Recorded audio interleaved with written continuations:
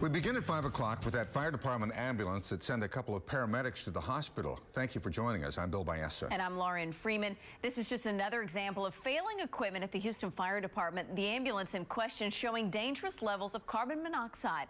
Channel 2 investigator Joel Eisenbaum joining us live now from the department's maintenance yard where that ambulance is being held now. Joel?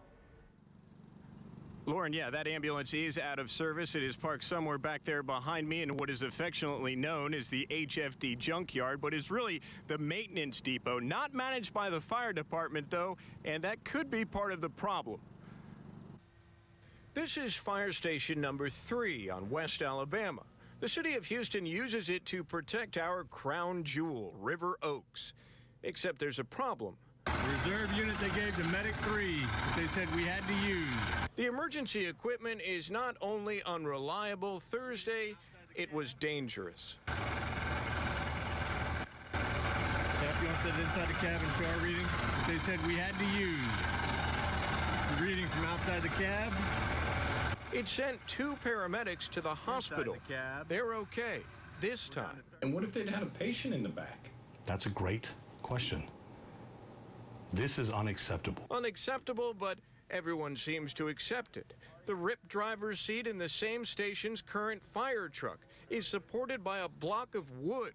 This truck is 19 years old, 4 to 7 years past its expected useful life.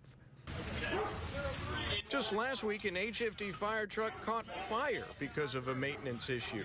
Since then, this fire truck and this ambulance have also broken down. The city's aging, questionably maintained emergency equipment issues are endless. This is happening every week. We are having issues. We are having problems with the basic equipment.